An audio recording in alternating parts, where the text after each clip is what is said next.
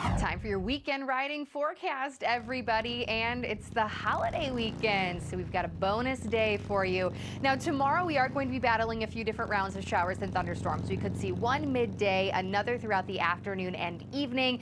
Evening batch has the potential to be severe. Right now, Saturday's the pick day of the weekend statewide. Now, in Milwaukee, we're going to see 60s and 70s, so very pleasant temperatures. Sunday, rain and thunderstorms looking likely, and then a few lingering showers then heading into the holiday on Monday. As we just talked about, statewide Saturday is the by far pick day of the weekend. Sunshine and 70s from north to south. Sunday, different story. Everybody has the chance for showers and even thunderstorm activity in the southern half of the viewing area. You'll also notice that temperatures will be cooler, likely in the 60s. And then Memorial Day itself on Monday, a bit of a split forecast here. I do think we'll have a little bit more dry time, but still the chance for some spotty on and off rain showers. Again, pretty much statewide with still those pleasant temperatures in the 60s. I hope everybody has a fun and safe holiday weekend.